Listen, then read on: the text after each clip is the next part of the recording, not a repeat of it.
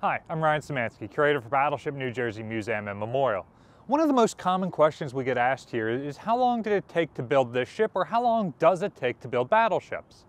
The Battleship New Jersey was under construction from 1940 to 1943. So that's a little bit less than 3 years. However, the answer I usually give people is it normally takes about 4 years to build a battleship. But for wartime construction like New Jersey, they'll often work around the clock and be able to get it quicker. So, for today's video, I've actually gone and looked at the numbers for how long it takes to build several battleships to see just how accurate this thing I've been saying since I was a kid is. And where that 4-year number comes from, because it just doesn't hold true for American battleships. Now, first of all, I didn't look at all 170 dreadnought, battleship, and battle cruisers to figure out how long it took to build all of them. I have a sampling of the 10 American fast battleships from North Carolina through Wisconsin, and then I've got a sampling of 10 other ships throughout the dreadnought era. So, first off, the battleship Dreadnought herself. And she is remarkable because of how quickly they built her. But keep in mind, she's also one of the smallest dreadnoughts that was ever built. Dreadnought took just 426 days to build. That's from keel laying to commissioning. That is 1 year and 2 months on the dot. So significantly quicker than the 4 years I mentioned, and technically they weren't in a war. Really, they weren't even in a building race yet. That doesn't come until after Dreadnought. So how about a little bit more modern ship like a super dreadnought? Everybody's favorite dreadnought, the Battleship Texas, took 2 years, 10 months, and 23 days, or 1,060 days. So more than twice as long as HMS Dreadnought herself. And this is for a ship that, has added a couple thousand tons and 2 inches on the main battery caliber, but not too much. So really, this is also showing us that Great Britain, especially during this time period, was able to very, very quickly build battleships compared to other countries. So how about their main competitor in the naval arms race, Germany? My favorite World War I German warship is the battlecruiser Derfflinger. Derfflinger took 885 days to build, which is 2 years, 5 months, and 2 days. So she is significantly larger than Dreadnought. She's got a more powerful engineering plant, so a little bit more comparable. And the Germans are able to turn her out quicker than the Americans are able to turn out Texas. So look at that German efficiency, even though they're near contemporaries. How about Japan? Kirishima is one of the first capital ships built in Japan. The British build Kongo for the Japanese, deliver her, and then the Japanese basically replicate that design for 3 ships of their own.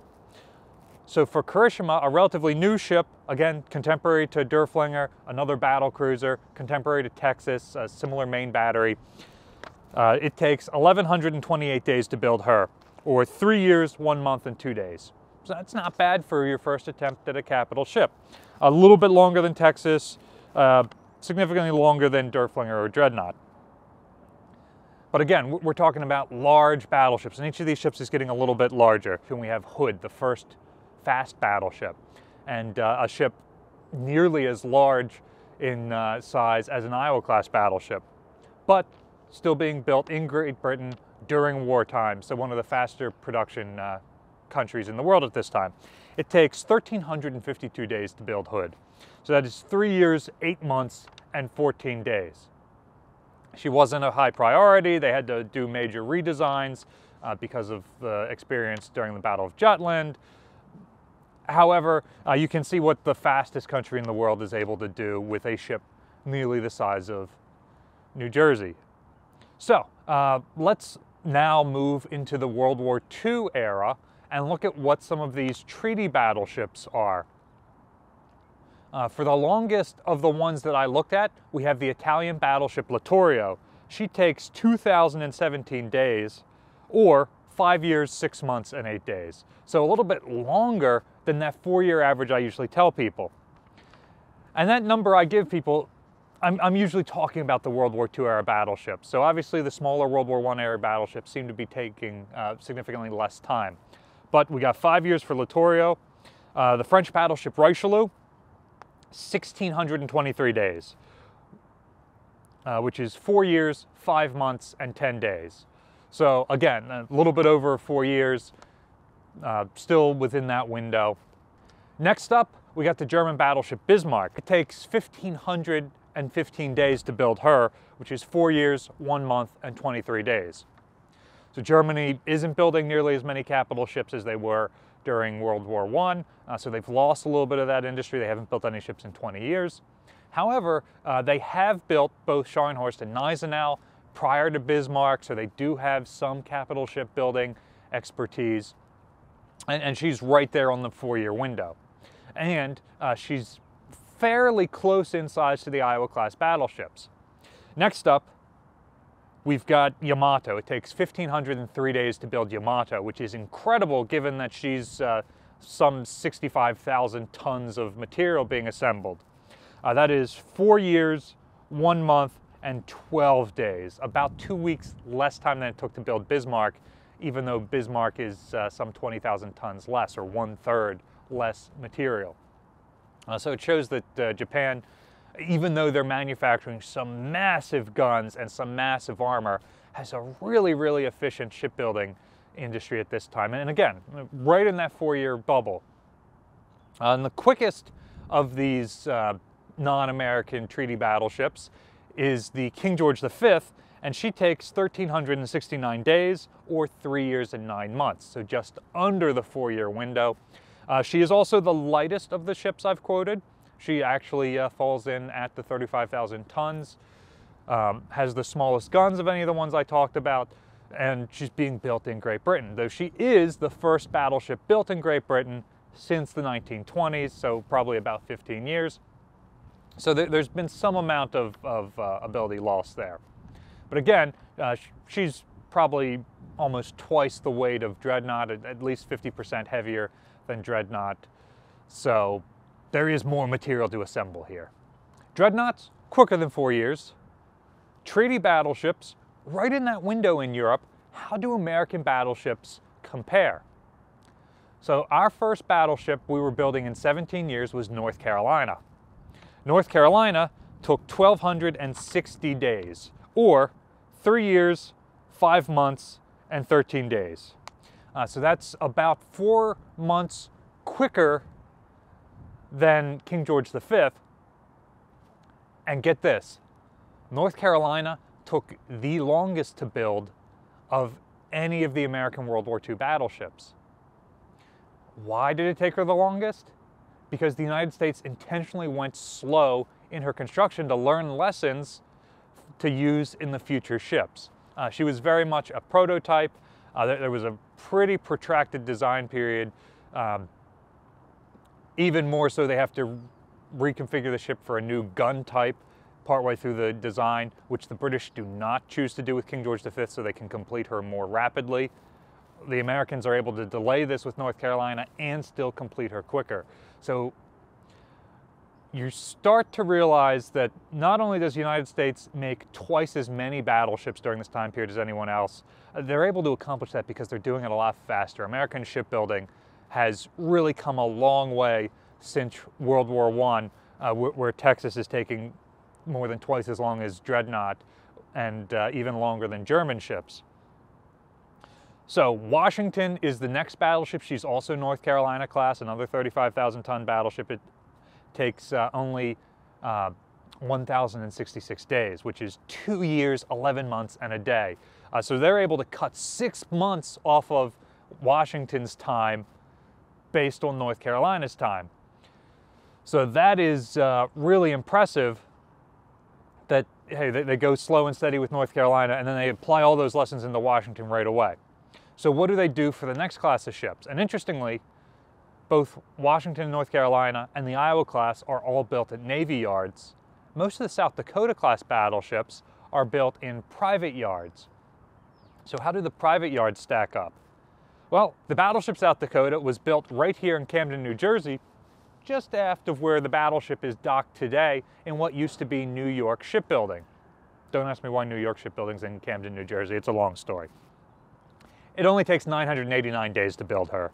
That's 2 years, 8 months, and 15 days. So they've managed to cut that time down 3 months compared to the earlier class of battleships. Keep in mind, the South Dakotas and the North Carolinas are both roughly 35,000 tons.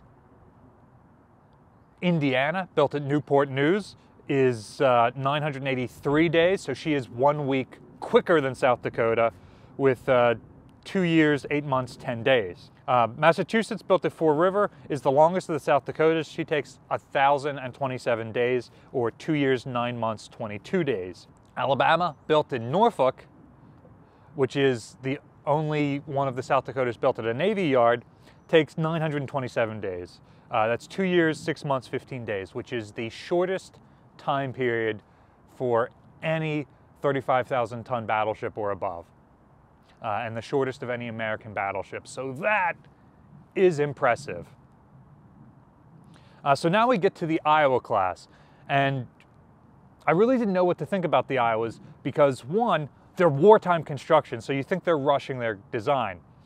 But also, on the other hand, they're 10,000 tons. They're a full 30% larger than the older battleships. So I didn't know if that was going to translate to a quicker building time or a slower building time. And it turns out the answer is a mix. Iowa herself, 971 days, 2 years, 7 months, 27 days. That's the quickest of the Iowa class. New Jersey is 979 days, so 1 week longer than Iowa. 2 years, 8 months, and 7 days to build New Jersey. So these first two come off incredibly quickly. They are right on par with the length of time it takes to build the South Dakotas, even though they're 10,000 tons heavier. They are being built by the same shipyards that built North Carolina and Washington, so that this workforce has some experience. And again, they're rushing things around the clock because World War II has been declared about halfway through their construction. World War II is already going on in Europe by the time that they start these ships, but the United States gets involved in the war about halfway through these ships' constructions. So next up is Missouri. She takes 1,252 days, or 3 years, 5 months, 5 days. That is the second longest of any of the dreadnoughts. Only North Carolina takes longer for the American battleships. So at this point in the war, it seems like there are shortages. It seems like there is material being transferred to other shipyards or other projects. We're building more aircraft carriers than battleships. There's a finite amount of armor steel. So obviously we're rushing it to the South Dakotas and Iowa and New Jersey. But it seems like Missouri and Wisconsin aren't getting it because Wisconsin takes 1,186 days, or 3 years, 3 months. So both of these ships take about 6 months longer than the earlier Iowas.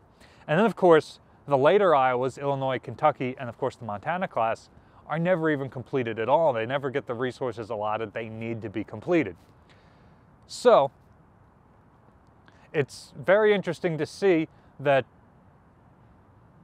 the South Dakotas are able to be rushed into completion because they're nearly finished when the war starts. The early Iowas that have most of their material gathered are able to be built relatively quickly, but the North Carolinas that are being used as test platforms and the later Iowas that are facing material shortages take longer to build. And there isn't really a rhyme or reason between the private yards or the Navy public yards into which goes faster.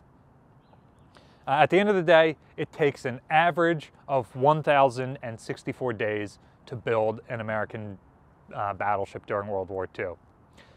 So while everybody else is building theirs in 4 years, the US is doing theirs in about 2.5 years, 3 years max, which is incredible and speaks very favorably to American shipbuilding, because it's one thing to churn out cookie cutter wartime construction like Victory ships or some of the destroyers, but to be able to put out these battleships 25 or 30 or 50% faster than other countries are is supremely impressive.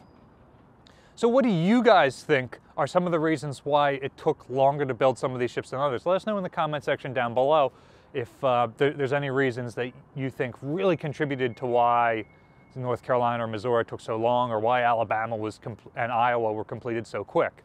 Battleship New Jersey receives operating support from the New Jersey Department of State, also from a number of other businesses and private individuals like yourselves. We really appreciate your support. There's a link in the description below for more ways you can donate to support the museum. You can also support us by liking, sharing, and subscribing so more people find about us and our channel. Thanks for watching.